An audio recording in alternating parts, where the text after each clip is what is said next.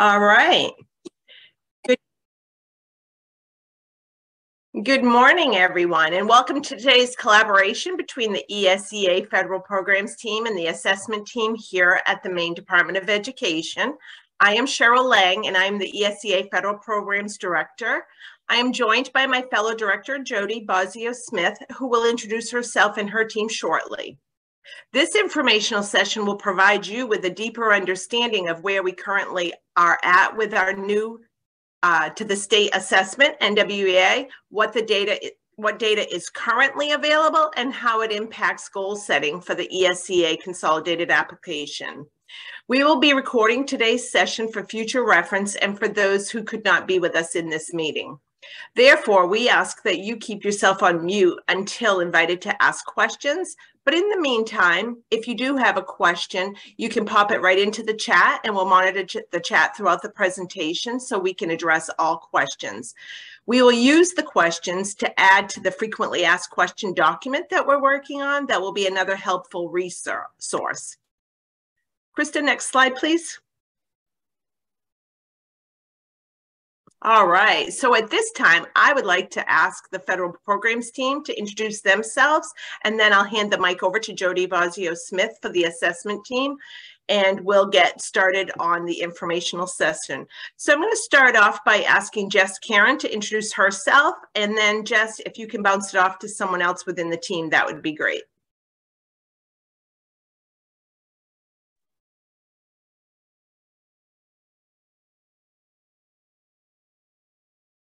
Is Jess with us? All right. Nope, I think she's in another meeting. I'll say hi. It's Rita Pello here. You guys know me, ESEA Regional Program Manager for Hancock and York, and the other Title I Coordinator. I'll bounce it to Ryan.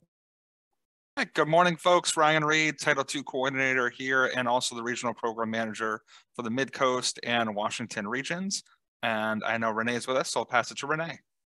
Thank you, Ryan. My name is Renee Riley, and I'm the Continuous School Improvement Coordinator, working with our Tier 3 identified schools, and I will pass it on to Daniel Weeks.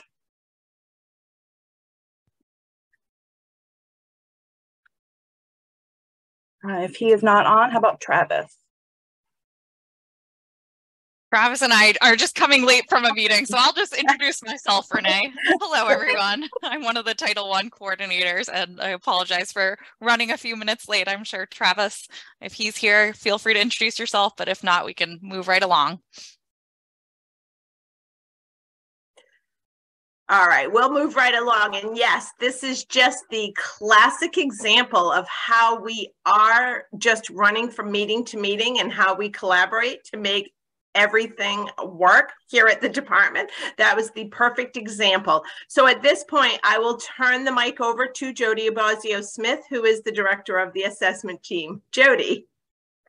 Hi, good morning, everyone. Thank you for being here. My name is Jody Bosio-Smith. I'm currently serving as the director of assessment for Maine DOE. I'm going to pass it along to Dr. Regina Lewis.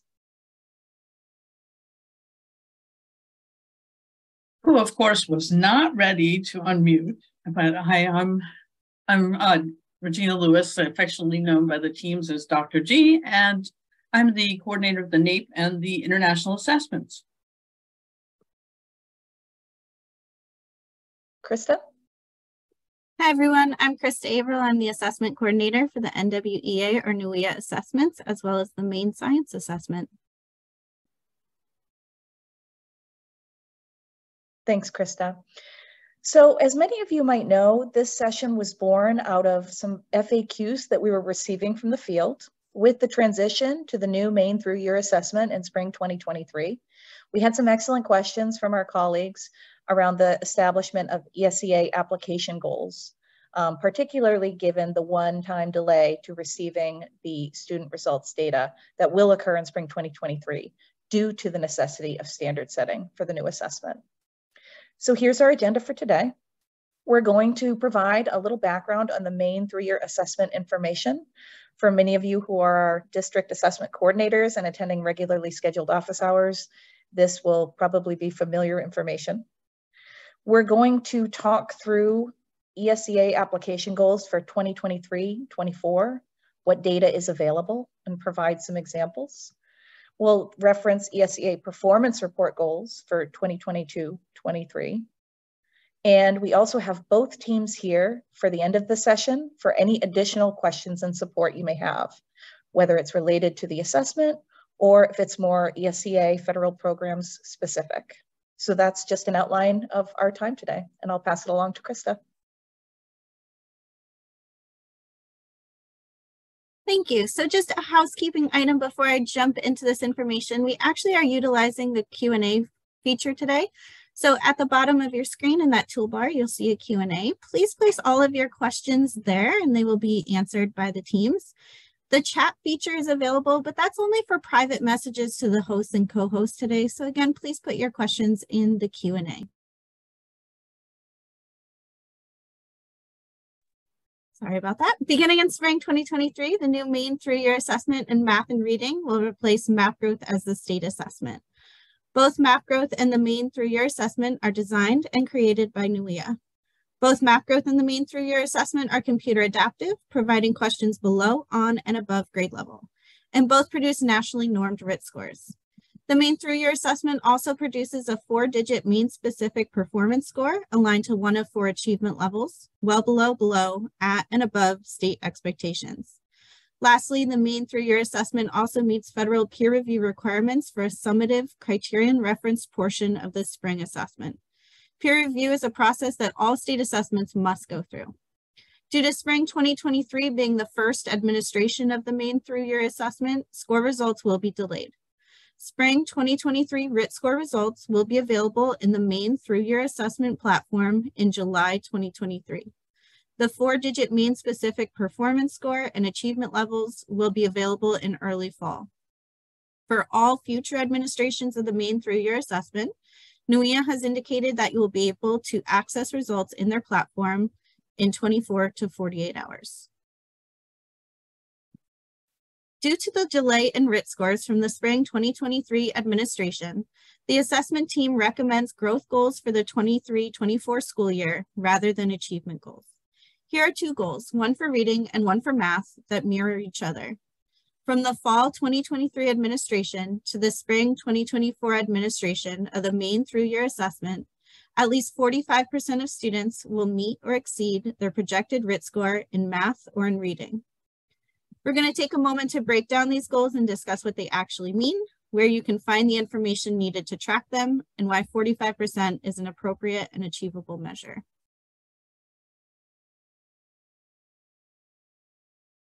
Many districts and schools have become accustomed to using Map Growth reports to develop their goals, and you can continue to do so. Map Growth reports will be available for the spring 2023 and future RIT score results, provided that the SAU or school rosters their students in the Map Growth platform prior to the close of each assessment administration window. For spring 2023, schools should roster their students in the Map Growth platform prior to May 26th. For clarification, rostering your students in Map Growth in spring 2023 will not expedite delivery of your RIT scores, but it will ensure that you can see your spring 2023 through year assessment RIT score data in Map Growth reports. At this time, schools that do not roster their students in Map Growth during an assessment administration window will not see those RIT score results in their Map Growth reports. Please note that the 4-digit mean-specific performance score and achievement level results will not be incorporated into Map Growth reports. These results will appear only in the Through Year Assessment platform.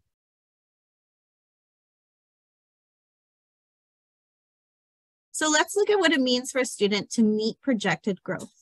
RIT scores are nationally normed and allow for the comparison of a student's achievement and growth to the expected achievement and growth of students in the same grade level across the nation. In order to create these norms that define average growth, NUIA collects data from between 3.6 and 5.5 million test scores from 500,000 to 700,000 students spread across all 50 states. NUIA's 2020 Map Growth Normative Data Overview is based on data gathered from 2015 to 2018. Student growth norms exist for fall to winter, winter to spring, and fall to spring.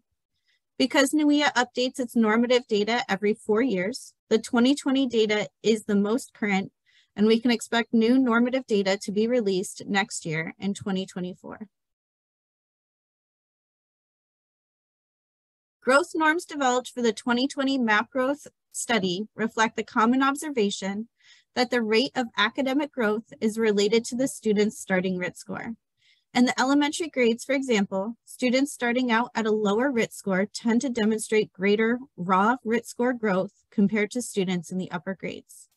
The growth norms table on this slide shows the mean or average RIT score growth on the reading assessment when the average grade level RIT score, in other words, the 50th percentile score, is used as the starting score.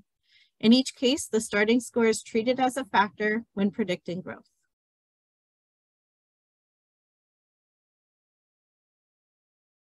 A student's projected RIT score is the predicted future score for a student who makes typical growth based on ESEA national growth norms. Projections take into account the student's initial score, grade level, subject, and time between tests. The projected growth is the change in RIT score that about half of U.S. students will make over time based on student growth norms.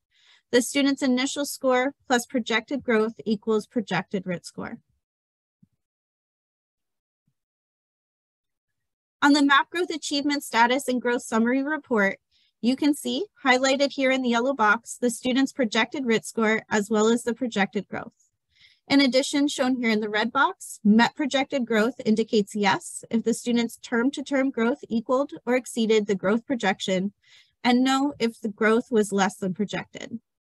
The percentage of students who met growth projection found at the end of the report is the percentage of students whose end term RIT scores met or exceeded their individual growth projections.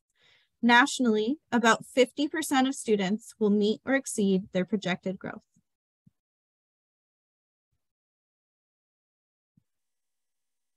So one way to track students' progress toward meeting projected growth would be to generate an achievement status and growth summary report after administering the winter 3-year assessment. If you choose fall to winter as your growth comparison period, shown here in the green box, you can see which students have met their mid-year projected growth. The growth index outlined here in the purple box will tell you to what degree students met or didn't meet their projected growth. A growth index of 0 means that the student met their projected growth exactly, or there was 0 difference between their actual and projected growth. A positive growth index indicates that the student exceeded their projected growth. A negative growth index indicates that a student did not meet their projected growth. For example, a student with a growth index of +4 scored 4 points higher than their projected growth, and a student with a growth index of -2 fell short of their projected growth by 2 points.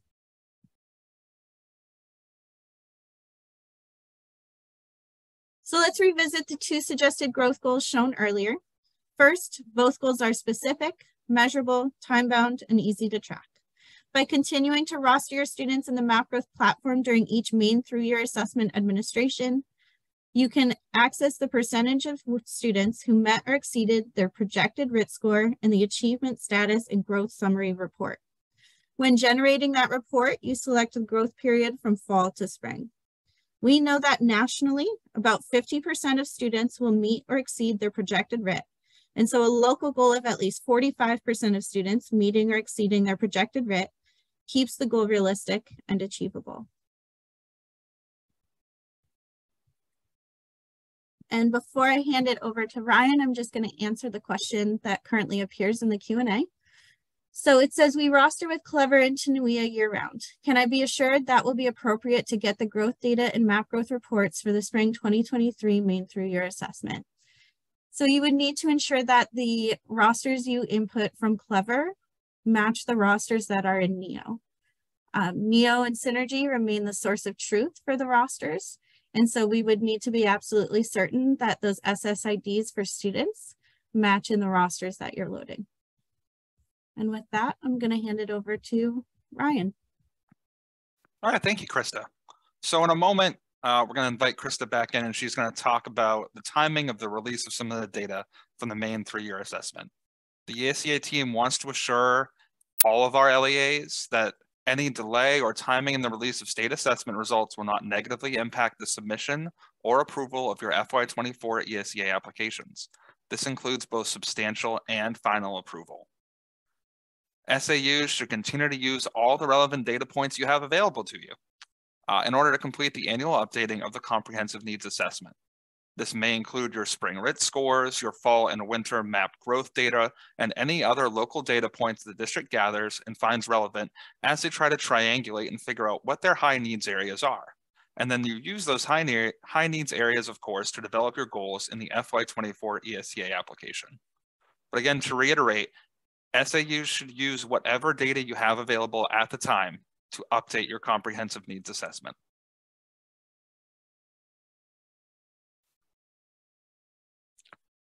So as we make this transition to the Maine Through Year Assessment, there will be some impact for some SAUs on the goals they set in their FY23 ESEA application.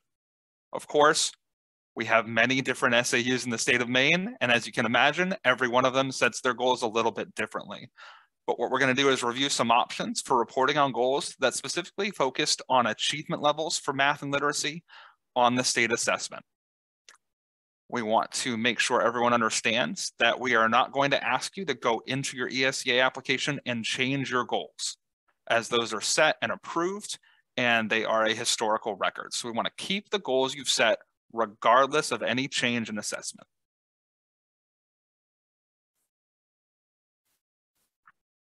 All right, I know this is a little blurry here because we've blown up the screenshot to a rather large size, but this is the page on your performance report this past year where districts reported on their goals. And I just want to draw everyone's attention to the language we used when we created this page because it was very intentional.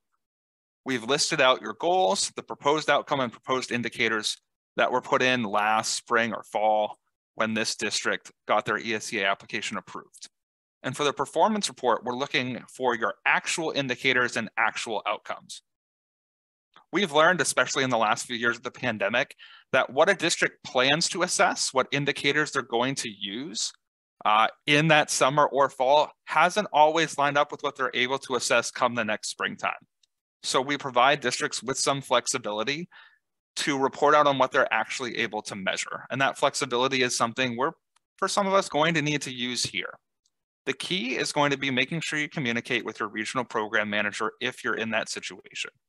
I know I can personally speak to a number of districts this year who proposed an indicator that they were not able to measure. And so they reached out to me, we talked through some solutions, and they reported out on what they were able to measure on something that was comparable to what they had proposed.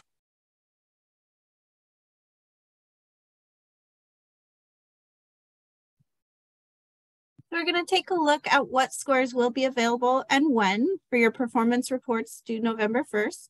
So the spring 2023 Maine Through Year Assessment RIT scores will be available in the preliminary student results data files in July 2023 and operational reports in the Acacia platform, as well as in MAP growth reports in August 2023 within the MAP growth platform.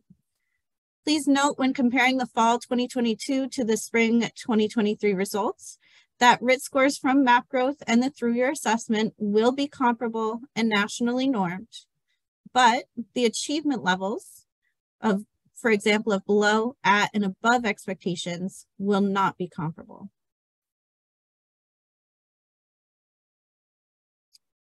The achievement levels generated by the Maine Through Year Assessment state-specific score will be well below, at, and above state expectations. These achievement levels will not be comparable to the below, at, and above expectations provided in the ESEA dashboard for the MAP growth administrations, nor will they be comparable to the 5 percentile bands reported in MARS for MAP growth.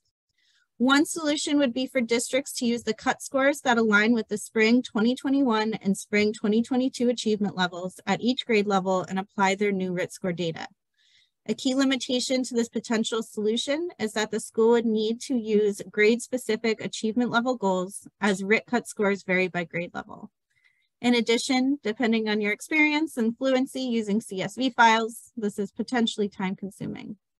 A link to the cut score tables and additional explanations regarding the spring 21-22 and spring 23 achievement levels is included on the slide, and these slides will be distributed to all registrants at the conclusion of today's session. A second potential solution would be for districts to set achievement goals based on what they hope to see for RIT score results within the 2023 Maine Through Year Assessment based on NUIA's 2020 map growth normative data. Because the normative achievement data is divided by both grade level and subject, any achievement goals established using this process would need to be both grade level and subject level specific. An example goal is, on the spring 2023 administration of the Maine Through Year Assessment, at least 45% of grade 8 students will earn a score of 221 or higher in math. You'll notice that I used at least 45% of students in this goal, similar to the growth goals shown previously. This is because the score shown in the achievement norms table is the score at the 50th percentile.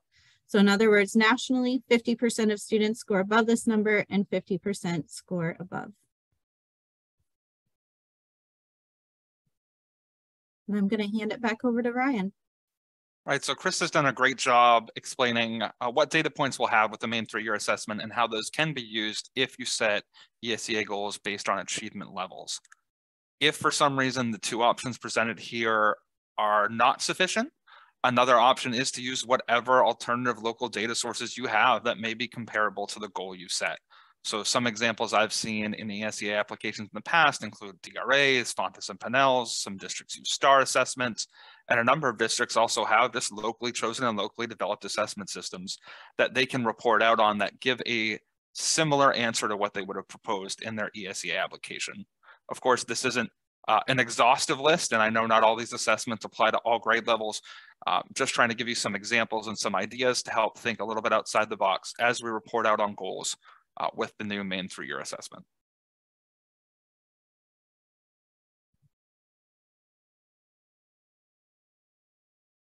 And so at this point, we will take questions. I did see in the Q&A, we had a question about returning to slide 16. So I'll do that right now.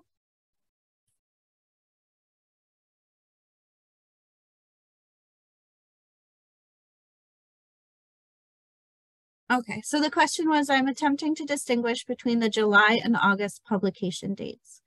So for the July 2023 preliminary student results data file, that is a CSV file that will be available to district assessment coordinators, district technology coordinators, and others with similar roles.